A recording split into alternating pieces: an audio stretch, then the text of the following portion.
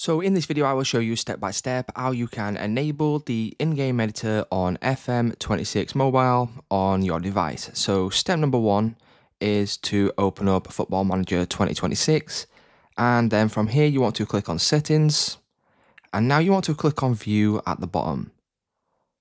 So once we click on view, what you will notice is there is an option for a menu on the right hand side. Now you want to select unlockables, and then from here you want to simply enable the in-game editor. Now once we enable the in-game editor, if we click on confirm and then you go into a save, what we can do if we click on the player here is we can click on edit in the bottom right hand corner.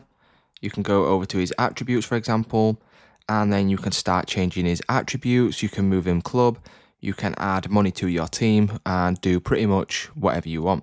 So it's just that simple, guys. That's how you can add the unlockable in-game editor on FM26.